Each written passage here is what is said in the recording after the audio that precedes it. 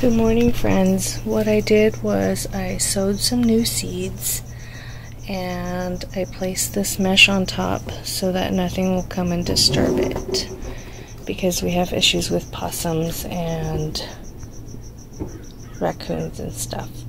So in this first bed I have calendula from 2020 that had a lot more petals than the recent one that I have. But the recent one that I have, the Pacific Beauty, it has different colors. So I just want to see if I have any seeds that come up from that first batch that I ever grew. And they're bright orange, but they have a ton of petals. So next I have Arctic King lettuce.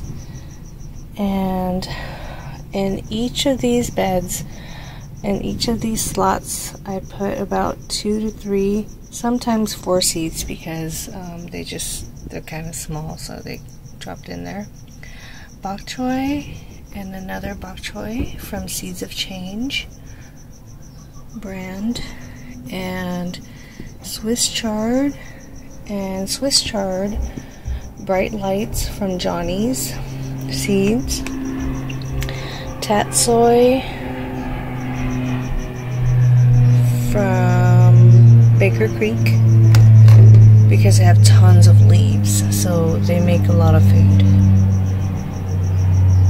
And garlic chives, 3 of them, and I put them in this tub so that I can water from below, so that way I don't disturb the soil, because in the past when I water from above I tend to kill it. So I'm not very gentle with my plants, and I'm trying to do something different. So there it is. I'm covering it up again, and in a few weeks we'll see how many come up. And the reason why I have so many redundant seeds that I'm growing is because I'm sharing it with my family. So, hi friends, so this is mealworm frass along with mealworm bedding, and it's kind of like worm castings, but it's a dry form, so it's called frass because we raise mealworms. And we just sorted them last night, my daughter and my husband, and you put the larvae with the larvae, the beetles with the beetles, and such, because they have different cycles, different parts in their cycles. So he cleared out the bedding and the frass can be used just like worm castings. So I'm going to spread it around to help fertilize a lot of my plants.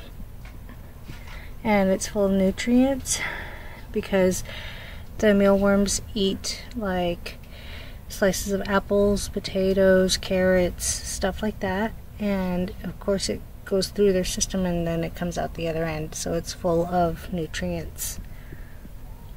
Hope you give that a try. And I just scoop it with a little can, and I just lightly spread it on 2 different plants. So Tomato Alley fell over, and I propped it up with some metal that was kind of upright, that's about 4 feet tall, some stakes. So because this was fallen over right here and it was laying down this way, so that's why the leaves are yellow down there. They weren't getting sun. Propped it up and gave it some room. Right now I'm not going to thin it out because it's nearly the end of the season. I'm hoping for some kind of fruit. And as you can see, I spread out the frass everywhere, and I'm gonna water it in, and it's totally safe to spread onto your plants, just like worm castings. It's especially good to spread the frass on bananas and papayas because they're heavy feeders. So I made sure that my papayas got a lot of frass all around it. The Chicago Peace Roses are looking gorgeous. They were dying at a rate of 1 bloom per day because it was so darn hot that these tender petals were burning up.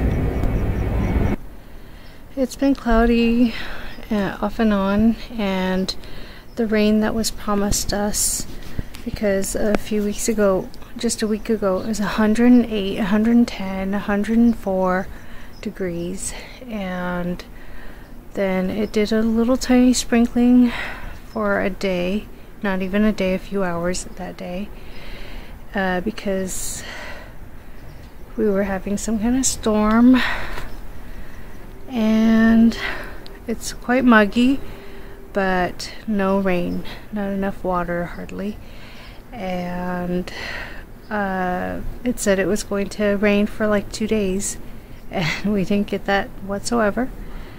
And the only good thing is that it's not 100 and something degrees, it's now in the 80s. So a couple of my pomegranates were ripped open, or they opened up on their own, which I don't believe they do. I think they were ripped open, and so something got to that one.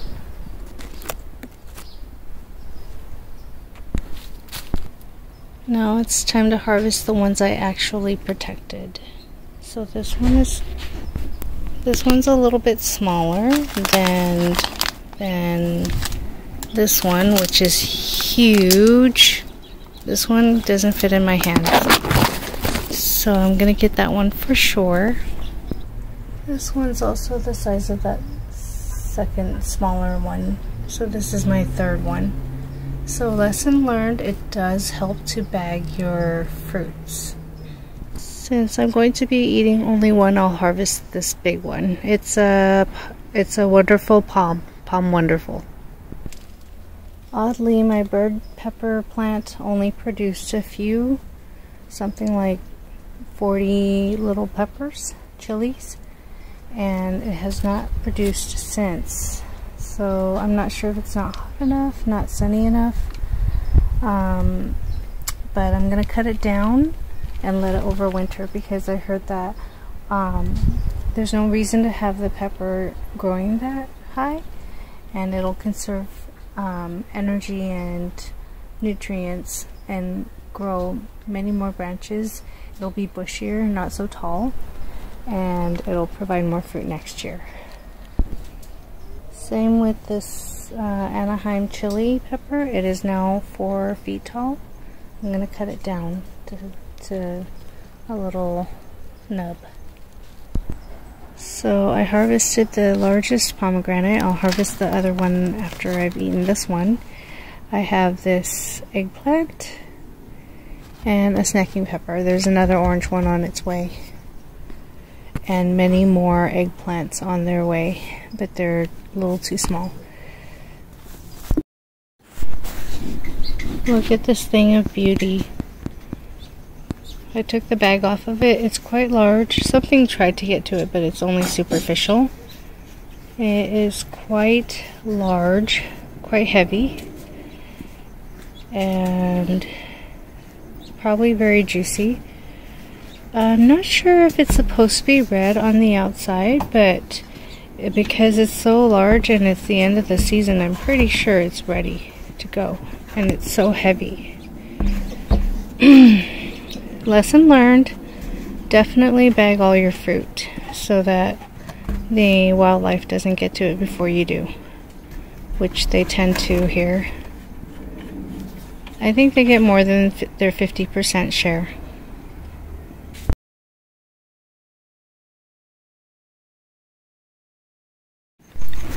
So these are the seeds that I used for the new plant starts 2020 calendula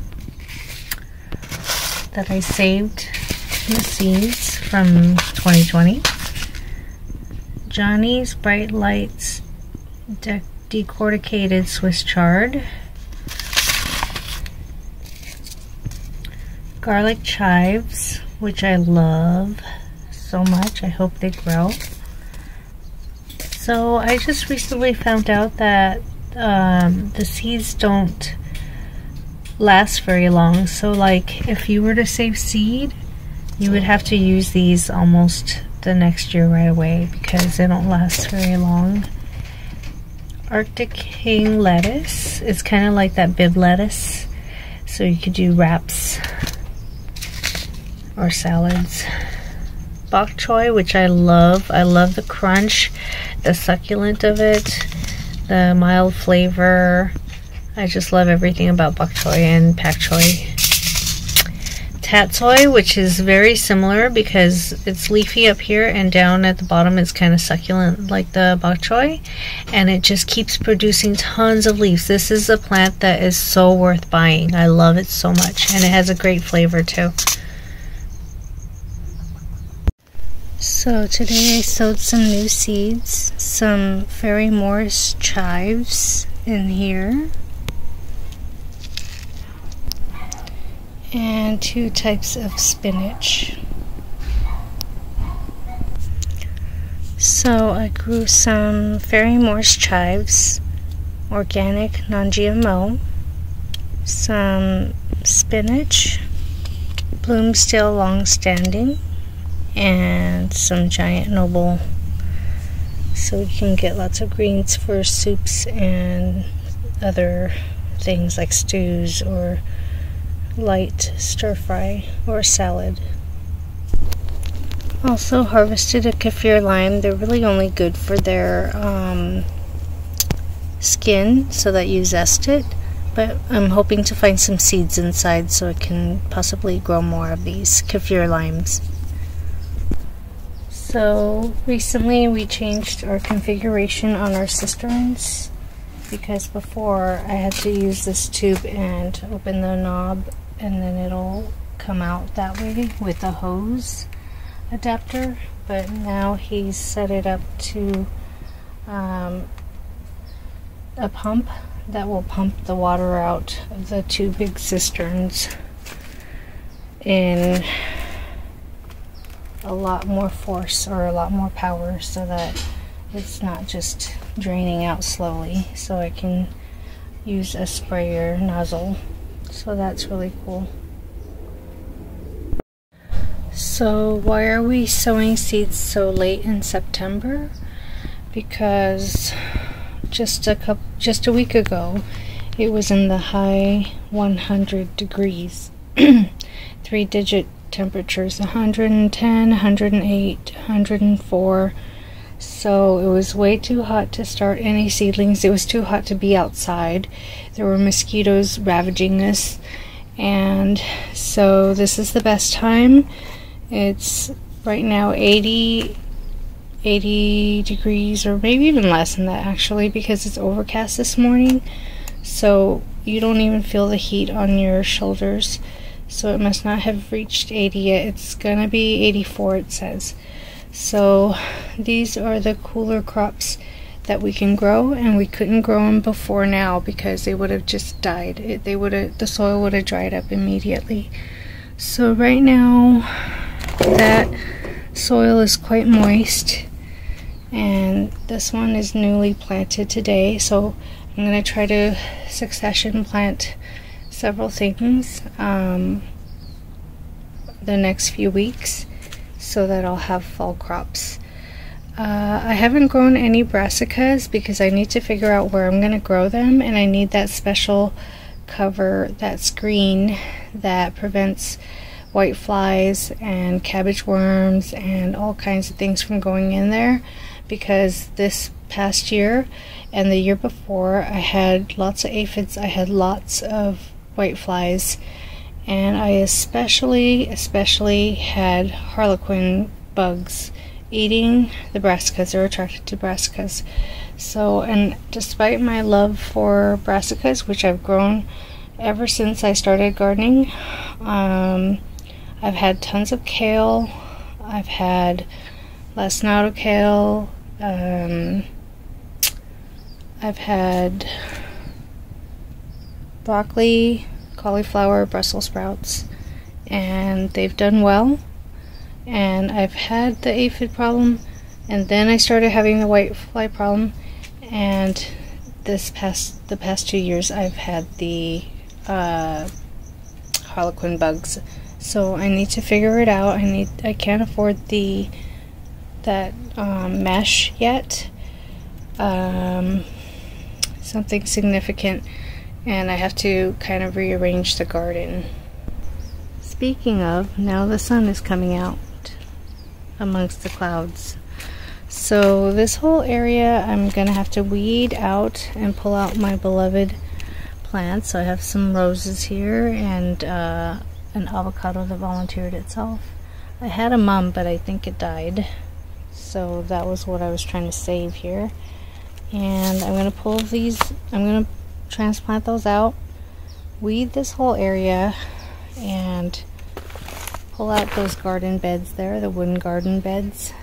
And I'm gonna move the chicken coop to this section here where the garden beds are. Pull up that trellis of bitter melon and stuff. Move all those potted plants and stuff over there. Cut down the canna. And I'm gonna grow stuff over there where the chickens are. And put the chickens here.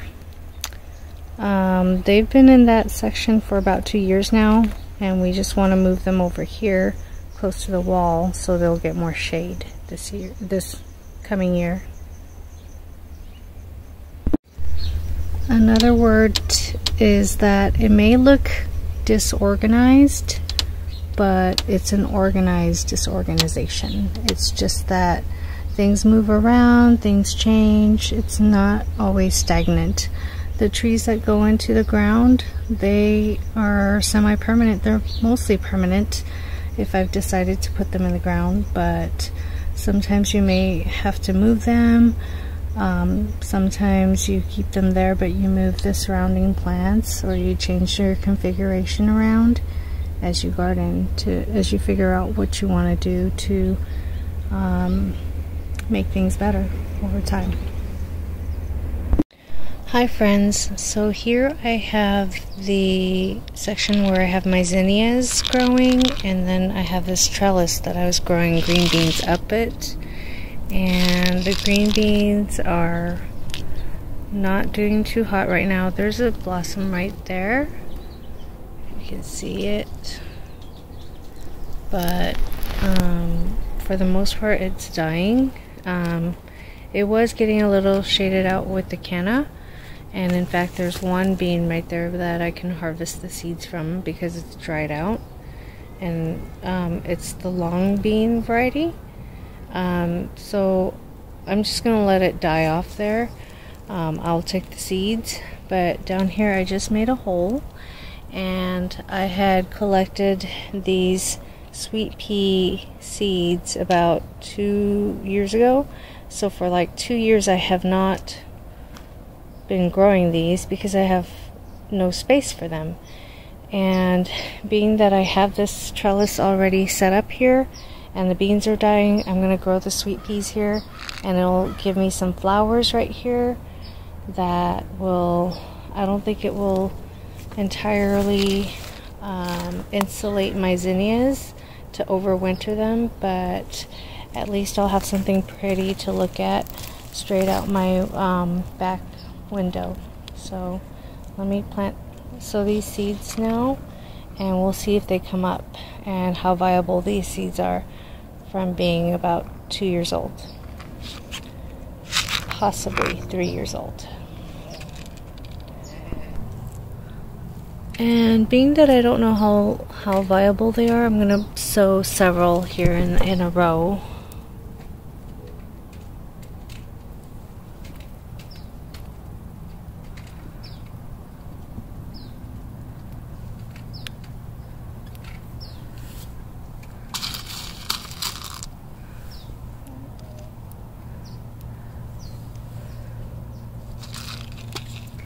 And just thinking about it now, I kind of thought I might have messed up because I could have grown food. I could be growing snow peas, sweet peas, snow peas or snap peas.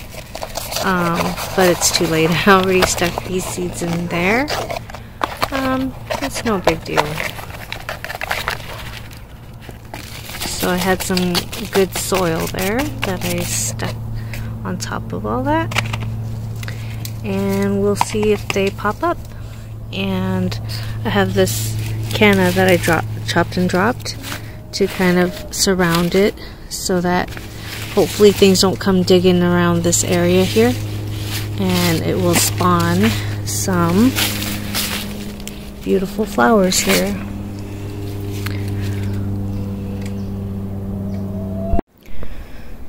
Hi friends, so gardening is quite a bit of work. There are many things to do, so today we're busily tackling this job. This was a huge lemon tree, humongous, and I guess I should step back to show you. So this whole area right here was full of branches, lower branches, and we cut them down and we're clearing it out and kind of cleaning it up. So a few months ago I discovered that there was some weed trees growing. So this grew and it was quite tall, and here it's got more branches coming out. I'm not really sure what this is. So it grew yet another branch here and some more branches, tree stumps there, and a huge tree stump over there. So if you guys know what it is, it starts off green and then it becomes that brown mottled looking, and then the leaves look like fig tree leaves. Oh, sorry. Right there, like that. So I'm not sure what it is. Trying to get rid of it. The problem is it's right against our lemon tree, so we can't really do anything to it too much, as it's right next to our lemon tree, and we don't want to kill our lemon tree while trying to kill that weed tree, that undesired tree. But and then we're raking out all this stuff. So look at all the mulch we have, a huge pile that was here, and just cleaning it up, chopping and dropping. We're going to shred the branches down, and then we're just going to let it break down and refeed our plants in our garden, and it's going to bring in more light and airiness and bring health to our plants.